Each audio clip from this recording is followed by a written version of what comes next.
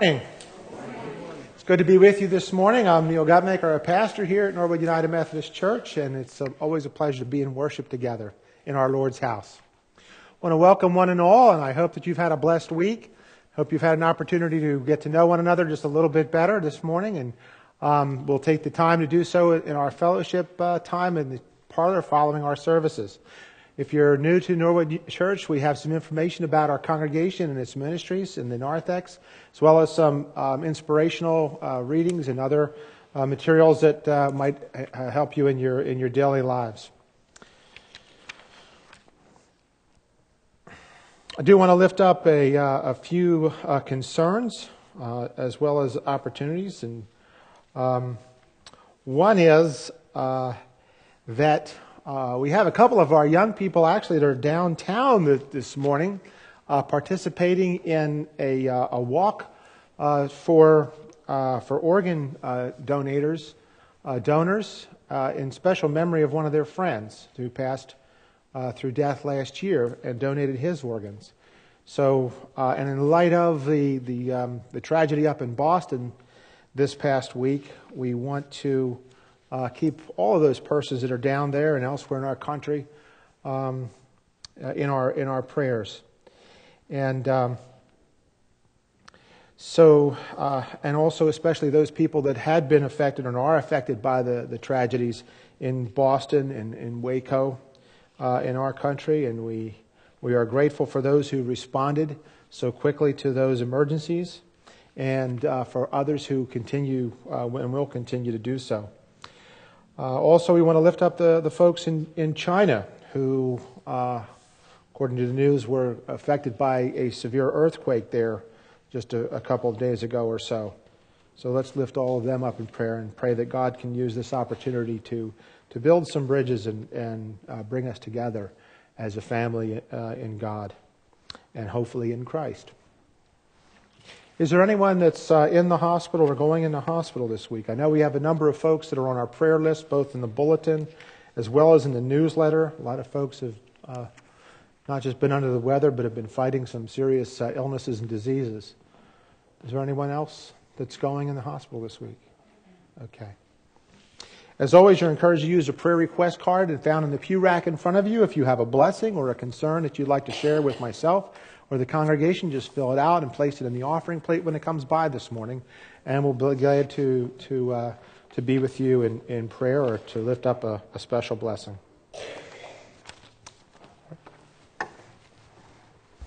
Good morning.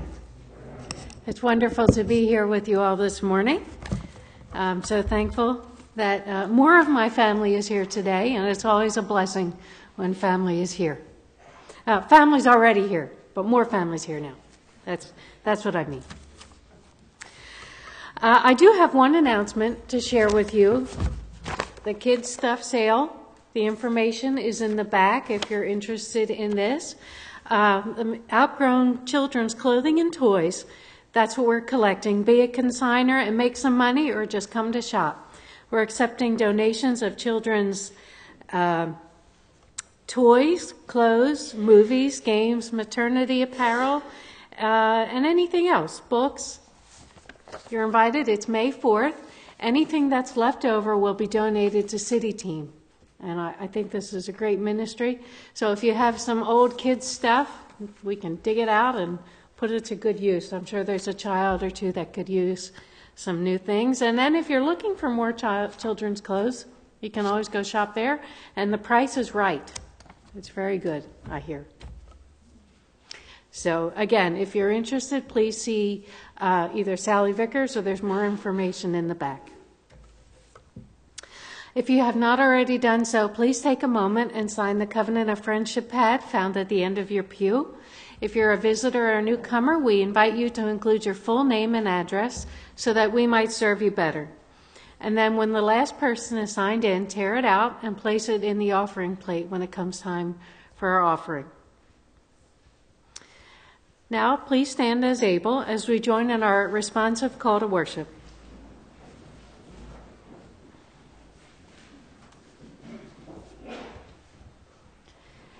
Jesus has said, "Where 2 or 3 are gathered together in my name, there I am among them." The grace and peace of our risen Lord be with you. And also with you. Please remain standing as we join in our opening hymns, He is Here, and All Praise to Our Redeeming Lord, pages 220 and 221 in your celebration hymnal.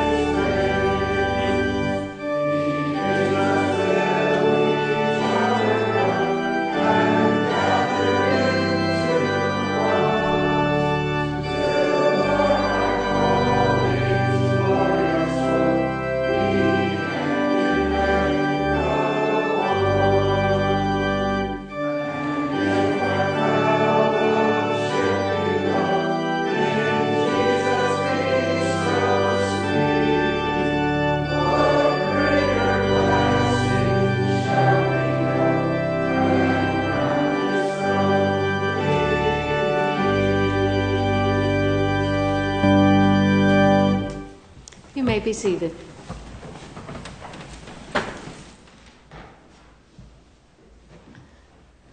Please join your hearts with me for our opening prayer. Father, we thank you so much that we are able to call you Father, that you have provided a way for us through your Son, Jesus.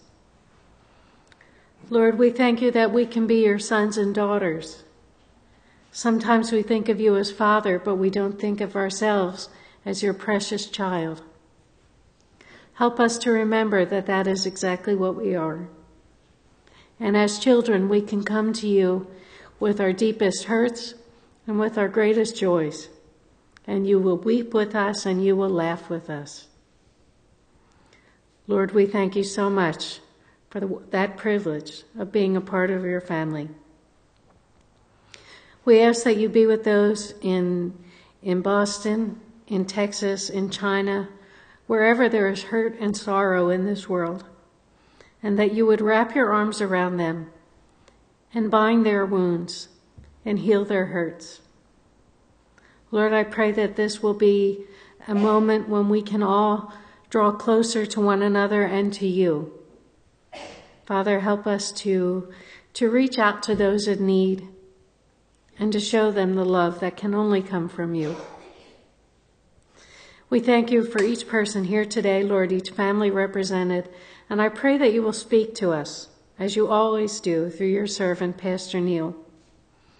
Lord, help us to take what we hear today and believe it in our hearts and take it out to a world that is hurting. Father, we thank you again for this church, for these people. And we pray that you would be honored and glorified in the rest of our service today. We pray in Jesus' name. Amen. And now let us take a moment to individually confess our sins before the Lord.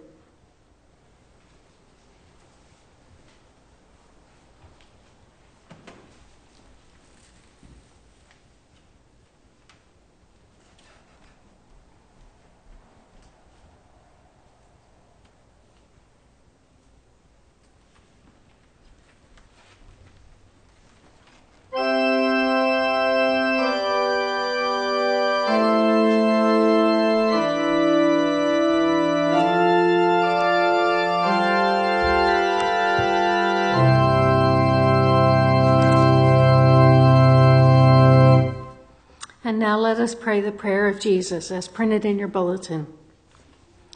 Our Father in heaven, hallowed be your name.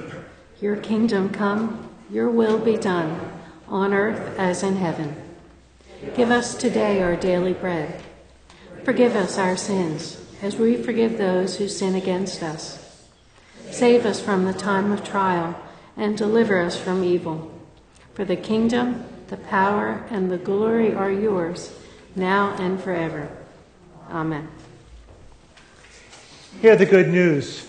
Even though we were yet in our sins, Christ came to live and to die for us. That proves God's love for us. For all who truly repent of their sin and ask the Lord's mercy shall receive it. In the name of Jesus Christ, your sins and mine are forgiven. Thanks and glory and praise be to our God. Amen and amen. And as forgiven and reconciled children of God, let us stand and offer words and signs of Christ's peace to one another.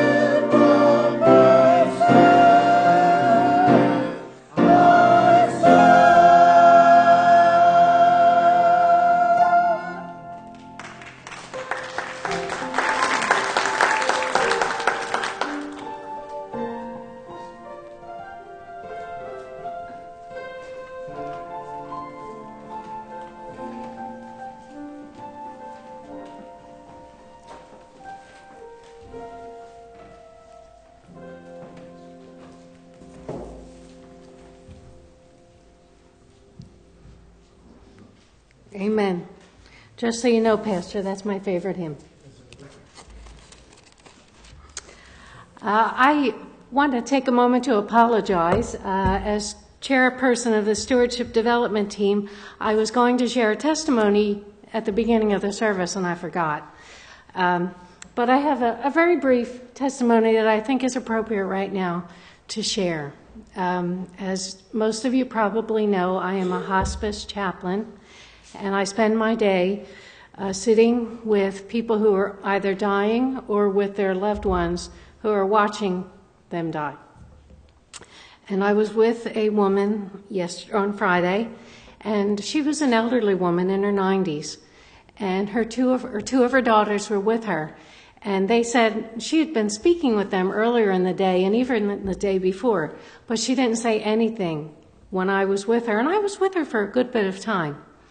And I was talking with the daughters, and the patient reached out and took my hand. And she looked at me and she said, "God has been so good to me." And that was it. And then I, of course, affirmed that and said, of course, God is so good and he loves us so much. And her daughter started to share. And then a couple minutes later, she reached out and took my hand again and said, "God has been so good to me." And I thought, what a wonderful testimony. A 90-year-old woman who is dying. And her only words this day were about God and how good he's been to her, despite all that she's going through now. And I just wanted to share that with you. Thank you for giving me the opportunity. Our first scripture reading today comes from Acts chapter 28, verses 11 through 16, then verses 30 to 31. And this can be found on page 1743 of your Pew Bibles.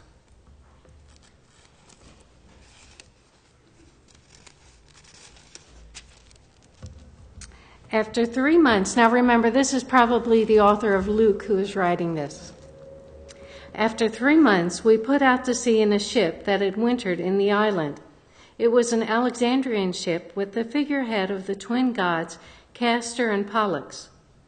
We put in at Syracuse and stayed there 3 days. From there, we set sail and arrived at Rhegium. The next day, the south wind came up, and on the following day, we reached Puteoli. There we found some brothers who invited us to spend a week with them, and so we came to Rome. The brothers there had heard that we were coming, and they traveled as far as the Forum of Appius and the 3 taverns to meet us. At the sight of these men, Paul thanked God and was encouraged. When we got to Rome, Paul was allowed to live by himself with a soldier to guard him. For 2 whole years, Paul stayed there in his own rented house and welcomed all who came to see him. Boldly and without hindrance, he preached the kingdom of God and taught about the Lord Jesus Christ. This is the word of the Lord, for which we give much thanks.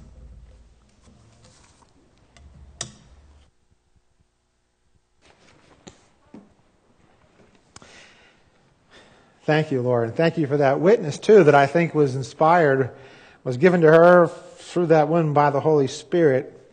Because though it may not be a typical stewardship message, we thank George for sharing that with us last week. Really, that witness through that woman is really very applicable to today's message and what we're considering. So with that, let me read our second scripture reading this morning, which comes from the second letter to Timothy from the 2nd chapter, beginning with the 1st verse, which you can find on page 1853, or read along in your own Bible if you brought it with you today.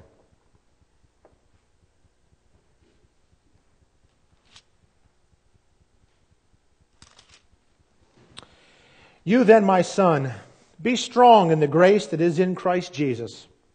And the things that you have heard me say in the presence of many witnesses, entrust to reliable men who will also be qualified to teach others. Endure hardship with us like a good soldier of Christ Jesus. No one serving as a soldier gets involved in civilian affairs. He wants to please his commander. commanding officer. Similarly, if anyone competes as an athlete, he does not receive the victor's crown unless he competes according to the rules. The hard-working farmer should be the first to receive a share of the crops. Reflect on what I am saying, for the Lord will give you insight into all of this. Remember Jesus Christ, raised from the dead, descended from David. This is my gospel for which I am suffering, even to the point of being chained like a criminal. But God's word is not chained. Therefore I endure everything for the sake of the elect, that they too may obtain the salvation that is in Christ Jesus with eternal glory.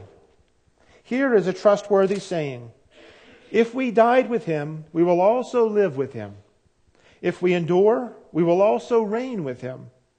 If we disown him, he will also disown us. If we are faithless, he will remain faithful, for he cannot disown himself. May God add his blessing to the hearing and the reading of the Scripture.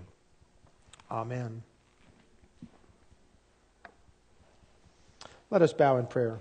Gracious God, we thank you for the blessings of this day, for the beauty of your creation that sings praises to you in your spirit of life.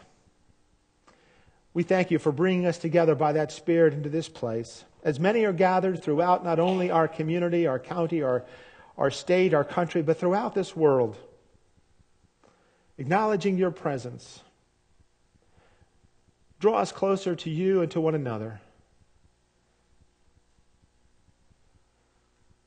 As we reflect upon the words that we have heard and others that we will consider, Lord, may our hearts and our minds be good and fertile soil upon which that seed of life is planted. And as it is nurtured by our prayers and our worship and our reflection, our meditation, and our application, may that word grow into a mighty tree that bears good fruit by your Spirit throughout all the days of our lives. For we ask it for your glory and your kingdom. In Christ Jesus' name, amen. Those of you who were here last week might recall that as the Apostle Paul was called by the risen Christ Jesus to spread the gospel, so the church in every generation is called by Jesus to follow the way of Jesus and to fulfill the great commission which he gave to his first apostles, to make disciples of every nation and to transform the world in which we live into the kingdom of God by the Spirit of God. We consider, as Randy Frazee does this week, our unity or oneness in Christ as part of the body of Christ. We actually considered that last week in worship and in the message, and how challenging and difficult that can be at times. But with the Holy Spirit in Christ's love, we also affirm that we can be who God has created us and intends us to be as God's people in this world. But sometimes we might wonder, as others have done before us, if it's really worth it all. We can be assured that when we place ourselves in God's hands and fulfill God's purpose for us, aligning our lower story lives, so to speak, with God's upper story plan, as Paul and others have done before us, then we will find both challenges and blessings in this life and rewards in the life to come. This week's chapter title of the story is called Paul's Final Days. Perhaps it's a bit unintentional that it's a little bit confusing, or may be confusing, because it covers more than just a few days. It actually covers a time period of Paul's imprisonments from his arrival and arrest in Jerusalem in 57 AD until his execution in Rome around 67 AD. So there's really a 10-year span there, as some of you may have already considered. So if you were reading the story or watching the DVD, I wouldn't be surprised if you were wondering if Paul had 9 lives. Because when you consider it, in that 10-year span, he made at least 2 missionary journeys. He had already completed a couple of them before, if not the third. But even in his time span before that, in his lifetime, he had certainly completed 3 missionary journeys, along with what is called the shipwreck journey to Rome for one of his imprisonments in Rome. He may have also had a 4th journey, not recorded in Acts, but implied and possibly alluded to in several of his letters, as well as early Christian literature. Some saying that he may have even gone as far as Spain, as he had written and intended to. And a final journey to Rome, along with his final imprisonment.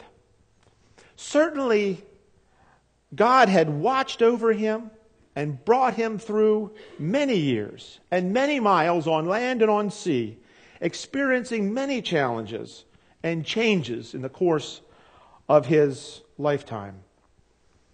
As expressed in the second letter traditionally attributed to Paul, from Paul to Timothy, written from a Roman dungeon, most likely in his final year of life on this planet, Paul expressed to Timothy, "But the Lord stood by at my side and gave me strength, so that through me the message might be fully proclaimed to all the Gentiles, that all the Gentiles might hear it.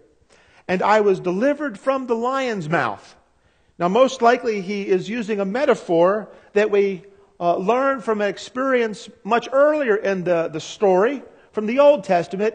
From who? Who was rescued from the lion's mouth? Everybody here. Daniel, that's right.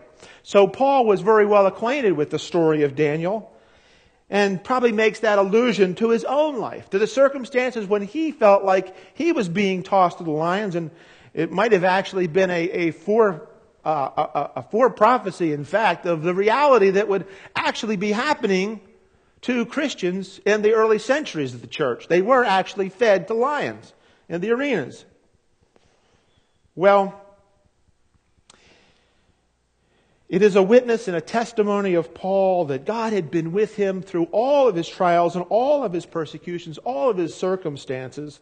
And we know from his recorded journeys through the book of Acts and elsewhere that he escaped death at least on 1 or 2 occasions. Likewise, Paul wrote in verses just previously in this letter to Timothy, advising him and encouraging him, saying, "But you keep your head in all situations, endure hardship, do the work of an evangelist, discharge all the duties of your ministry.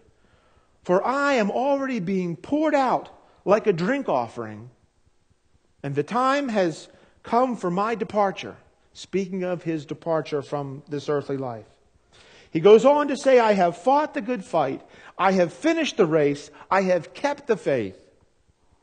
Now there is in store for me the crown of righteousness, which the Lord, the righteous judge, will award to me on that day.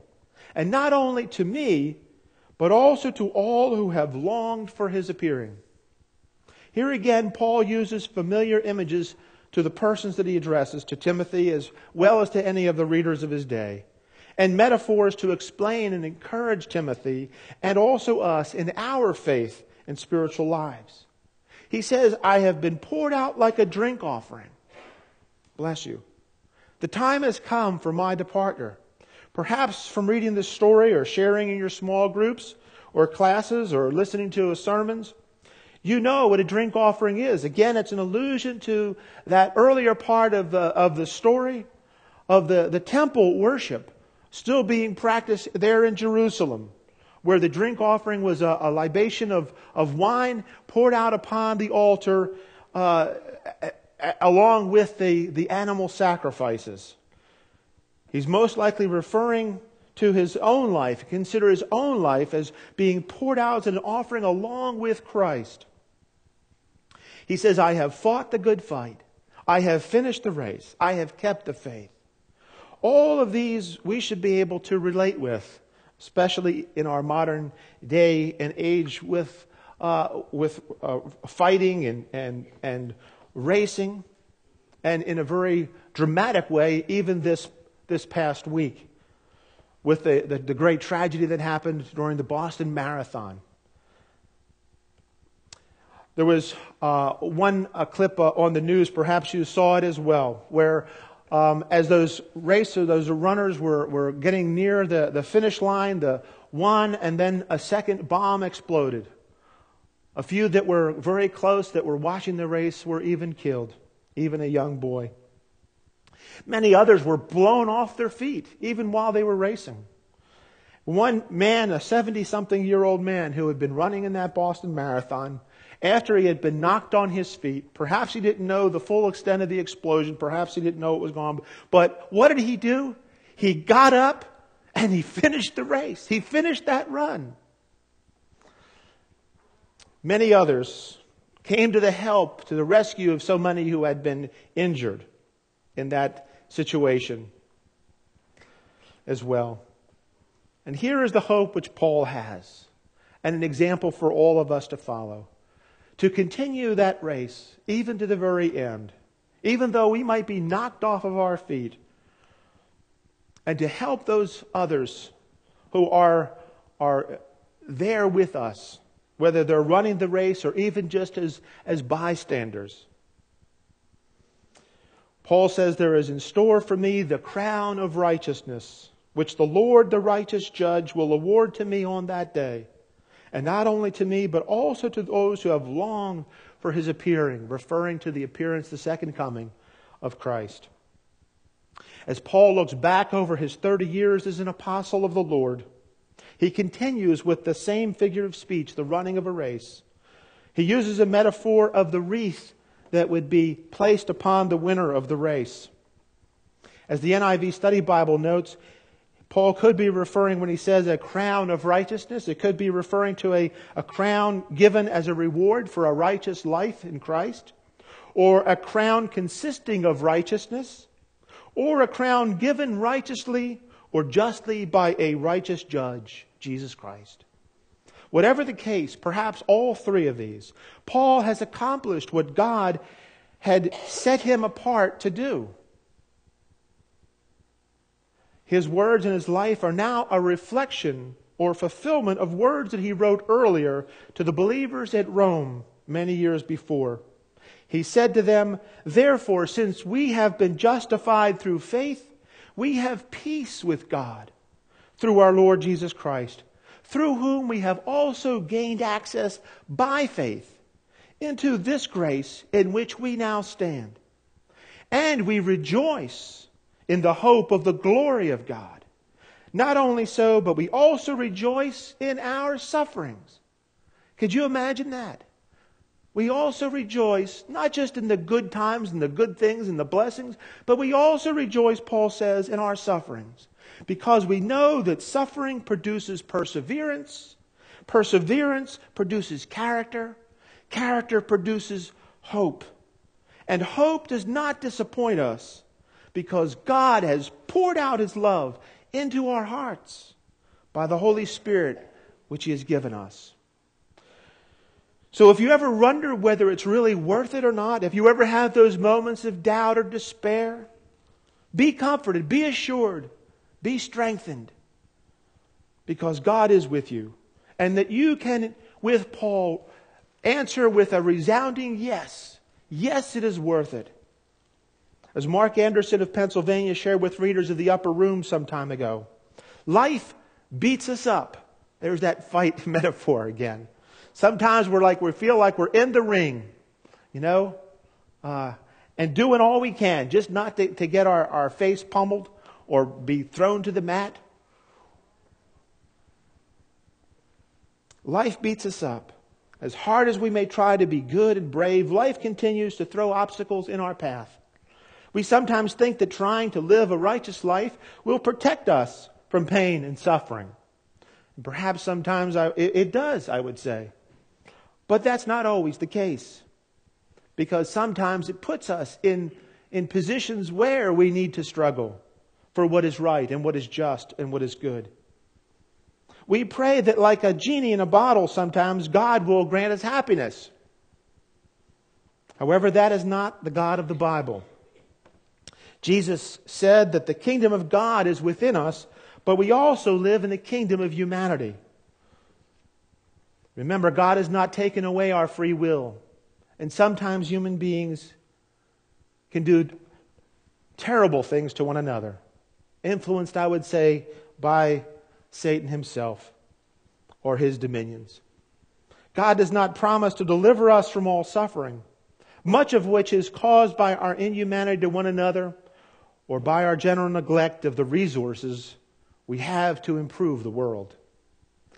God does promise to be with us in every second, every minute, every long hour. We live our lives in relationship with God. Our having a personal relationship with God, made possible through Jesus Christ, is God's will and shaping purpose in our lives. As Christians, we are called to accept that joy comes from living each day in this world, in the here and now, and even through our personal sufferings. Remember the life of Jesus himself, who experienced suffering even to the point of death. A life that was filled with blessing and joy that he shared with others.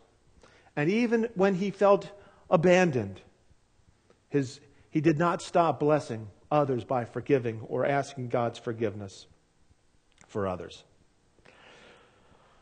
Anderson goes on to say that we have the strength to overcome our fears and bear our pain only through God's covenant relationship with us. Remember the earlier parts of the story, the covenant that was mentioned, the covenants as far back as a covenant with Noah, his promise of never destroying the earth by a flood again. His covenant made with Abraham to be a blessing to many nations. His offspring would be a blessing to many nations, and he would have more descendants than the stars in the sky. And the covenant he made with others, to that new covenant that he has made with us in and through Jesus Christ. Jesus, before his crucifixion and his resurrection, said, "Peace I leave with you. My peace I give to you. Not as the world gives it, do I give to you." This peace reflects the will of God for us. So whether it's a natural disaster, whether it's disease or persecution, whether it's just simply lacking necessities, or whether it's violent acts of terror, God is with us and can sustain us. God's Spirit in Christ and in us can give us peace and bring peace to others. One of the things that greatly impressed me in reading through the story and the related chapters of the Bible for this time period in the life of Paul were the many ways in which God used Paul's circumstances, often of them very difficult ones, perhaps even causing them to fulfill God's upper story plan for Paul and purpose for Paul. And this would not have been possible if Paul gave up. If Paul did not have an open and willing attitude to align his story, his life, with God's story. One great example was the voyage to Rome. After he had been arrested the first time in Jerusalem, as recorded in the final 2 chapters of the book of Acts, Paul was apparently not treated too harshly, perhaps because he was a Roman citizen. Anyway, after the first day's voyage up the coast of Palestine, he was allowed to go to the house of some friends when they landed and they ported in Sidon, about some 50 or 60 miles north of Galilee. He was allowed to depart from the boat and go to the house of some friends to meet his own needs. And he did not try to escape. He came back to the boat, boarded it, and they continued on their journey along the east and the north of the island of Cyprus. Now, Cyprus is just a bit south of modern-day Turkey and a bit west of modern-day Lebanon and Syria. And so they continued along the east and the north of the island of Cyprus, where the winds were not as strong. And they landed in Myra in the province of Lycia, which is part of modern-day Turkey. And they changed boats in the harbor onto a boat that was from Alexandria in Egypt and was perhaps better equipped to go across the major part of the Mediterranean Sea. Well, after facing rough waters due to the changing seasons, Paul warned them not to sail on. But they did anyway, because the harbor was unsuitable to stay for the winter. Paul goes from being a victim, a captive, under arrest, to really being a victor in a sense, as the ship is blown off course by the hurricane winds of a nor'easter.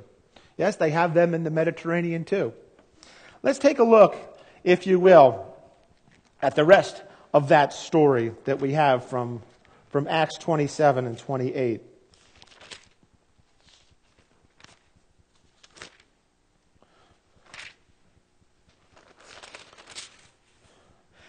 Beginning with the 13th verse. Feel free to read along with me or visualize it, imagine it in your head.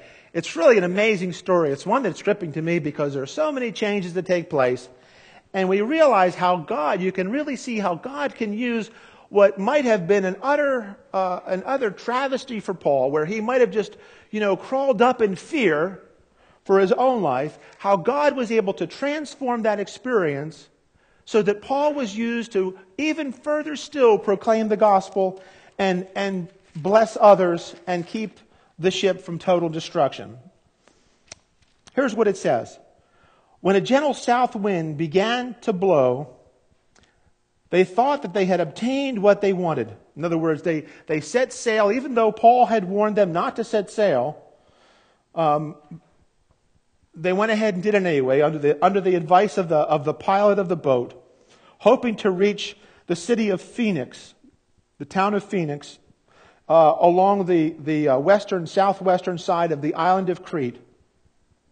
Still part of the same island, but some 60 or 70 miles away.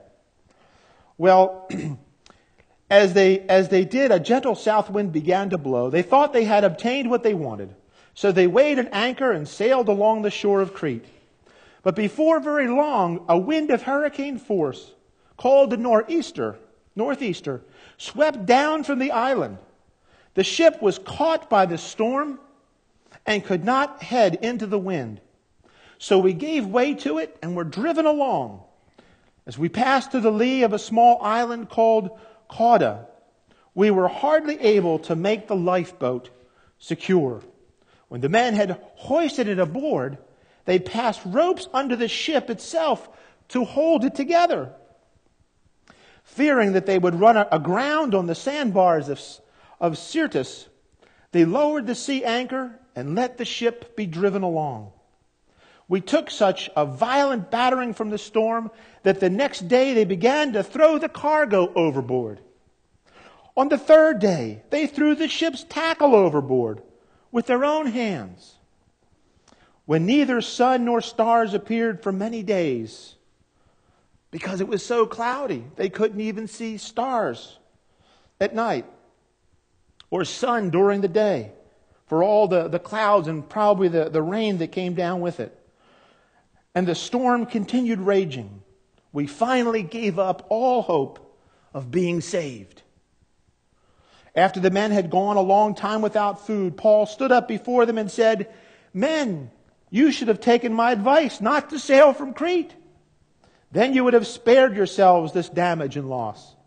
But now I urge you to keep up your courage, because not one of you will be lost. Only the ship will be destroyed. For last night an angel of the God whose I am and whom I serve stood beside me and said, 'Do not be afraid, Paul. You must stand trial before Caesar. And God has graciously given you the lives of all who sail with you.'"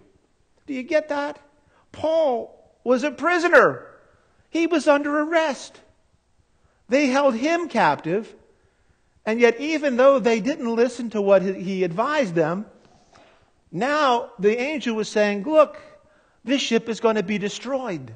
But you have charge of those people who are holding you. And because of you, they will be preserved." That challenge would be turned into an opportunity. Because why? Because Paul was allowing himself to align himself with God's upper story,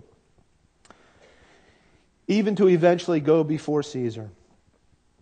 And by the way, let me back up for just a second, as I did at the early service. Paul wouldn't have even been on this voyage if he hadn't appealed to Caesar. When he was held in Jerusalem and in Caesarea by the Roman authorities there,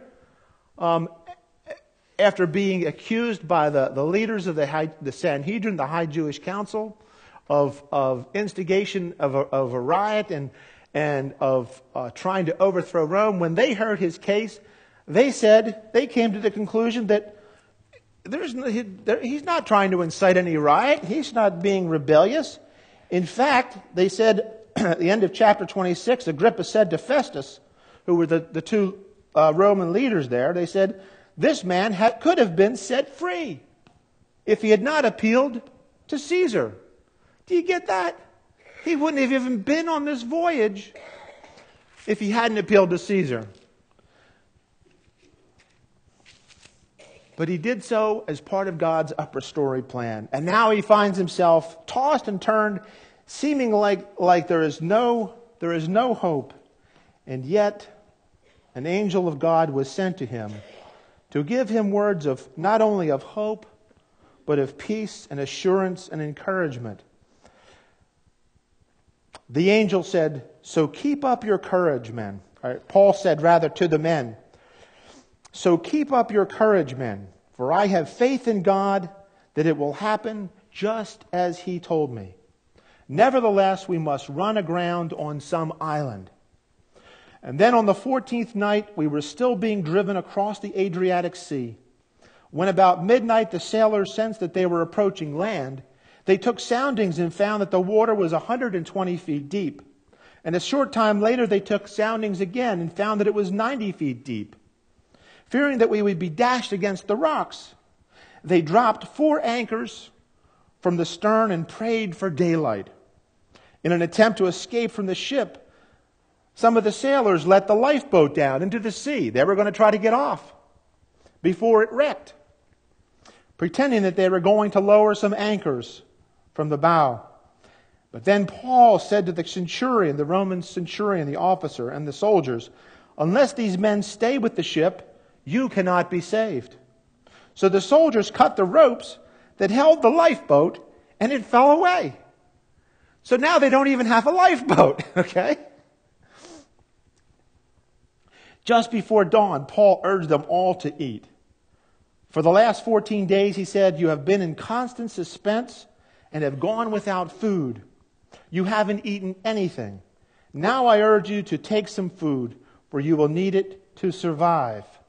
Does that strike a bell by any chance? Remember what happened to Elijah the prophet? As he was wandering, as he was trying to flee from Jezebel and those that were after him. And he was wandering, in the desert. And he had just about given up. He had collapsed because he hadn't eaten anything. And what happened? An angel of the Lord came to him and said, what? Elijah, get up and eat. And the angel had food there, enough for Elijah. And he said, because you will need your strength to go to where I am sending you. Well, in a similar manner, with what little food they had left, Paul tells them, you need to eat because you will need your strength.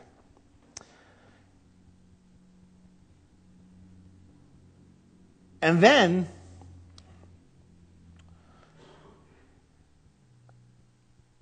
now I urge you, he says, to take some food, for you will need it to survive. For not one of you will lose a single hair from his head. And after he said this, he took some bread, and he gave thanks to God. You see what God is doing there? He's taking that dire need that they had, and all of their exhaustion, and all that they had lost, and giving thanks to God for what they did have, the provision that God had given them. He did that in front of them all. And to the what God? The one God, right? They had images of a God on their boat. That wasn't the God that Paul was saying that would be with them and sustain them. No, that boat was going to be destroyed. But the God who was with them in spirit would provide them what they needed including their own salvation, their own safety. And they were all encouraged and ate some food themselves. And altogether there were 276 of us on board, Luke writes. And when they had eaten as much as they wanted, they lightened the boat or the ship by throwing the grain into the sea. What little food they had left, they got rid of. Why? They didn't need it anymore. Because God had provided and would give them the strength that they needed. When daylight came, they did not recognize the land, but they saw a bay with a sandy beach, where they decided to run the ship aground if they could. And cutting loose the anchors, they left them in the sea, and at the same time untied the ropes that had held the anchors. Then they hoisted the foresail to the wind and made for the beach. But the ship struck a sandbar and it ran aground. The bow stuck fast and would not move, and the stern was broken to pieces by the pounding of the surf. The soldiers planned to kill the prisoners to prevent them from escaping. But the centurion wanted to spare Paul's life and kept them from carrying out their plan. He ordered those who could swim to jump overboard first and get to land, and the rest were to get there on planks or pieces of the ship. In this way, everyone reached the land in safety. You see, God had provided what they needed. And as many times as they thought that they could, do what would survive, would help them survive, God told them just the opposite through Paul. And God provided for them and brought them to safety. And once safely on shore, we found out that the island was called Malta. The islanders showed us an unusual kindness. Imagine that. They built a fire and welcomed us all because it was raining and cold. Paul gathered a pile of brushwood, and as he put it on the fire, a viper, a snake driven out by the heat, fastened itself to his hand. As if he didn't have enough problems. Right? He's trying to gather some wood, start a fire. A snake comes out, bites him, and is holding on to his hand. When the islanders saw that this snake, you would think Paul would say, "Okay, God, come on." Right? When the islanders saw the snake hanging from his hand, they said to each other, "This man must be a murderer. For though he escaped from the sea, justice has not allowed him to live." You see how quick it is for people to judge? They don't know Paul. They don't know, what's going on here. All they think of, is he got bit by a snake, he must be a murderer, and now he's going to get his justice. Now he's going to die from the snake bite. How easy it is for us also to judge too quickly what we don't understand. But Paul shook the snake off into the fire and suffered no ill effects. So what did the people do now? Well, the people expected him to swell up or suddenly fall dead. But after waiting a long time and seeing that nothing unusual happened to him, they changed their minds and they said he was a god. You see, it's got to be one or the extreme or the other with people sometimes. That's the way we are as human beings very often. We're so easily to judge others, or we want to put them way up on a pedestal. When in fact, we are just human beings, children of God, created in God's image. And if we allow that image to shine forth from us in Christ, God can do amazing things through us. Listen to what happens now. There was an estate nearby that belonged to Publius, the chief official of the island. He welcomed us to his home and for 3 days entertained us with hospitality. His father was sick in bed, suffering from fever and dysentery.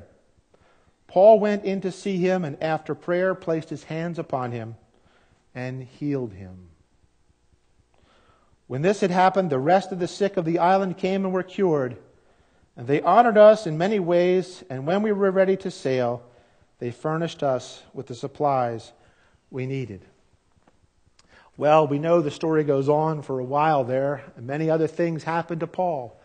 But you see, that's just one example of what God can do in our lives if we just allow God to work in and through our lives.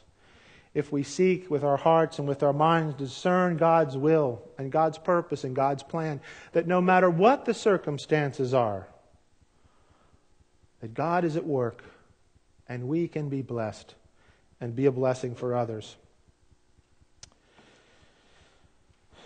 I know from personal experience that we too may find ourselves tossed or challenged by life circumstances.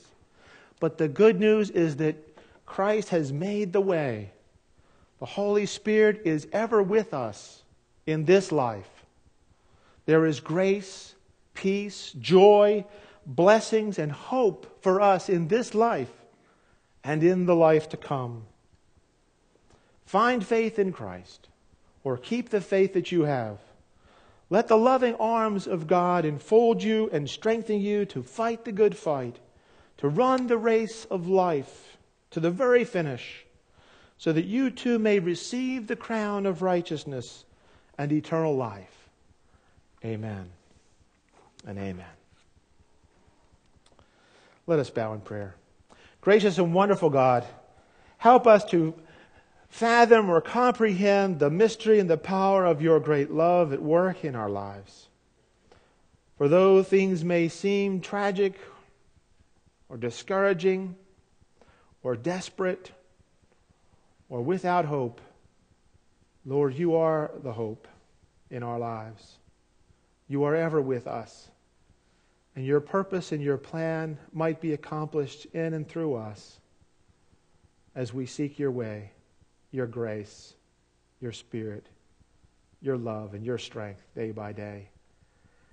Just as you have shown us and proved to us in and through Jesus Christ and made that way a reality. Lord, help us to remain faithful to you and to one another in Christ, and to reach out to so many in this world that do not know you, that are discouraged, that are in despair, that are seeking hope and peace and love in their lives. Lord, be especially with those that we have thought of or named in this time already. For so many who are suffering from illness, disease, disaster, tragedy, violence. Be with those who offer themselves as instruments of grace, responding in love, unconditionally, with bravery or courage.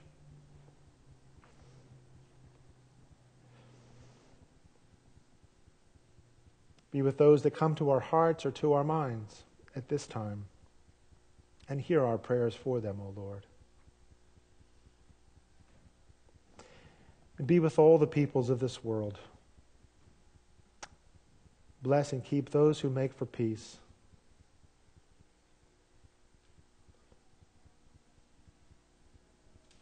And open every heart and mind to the influence of your Holy Spirit. For all these things we ask and pray to your glory and your kingdom. In Jesus' name, amen. As God has indeed blessed us in so many ways, let us share of ourselves and all that we have.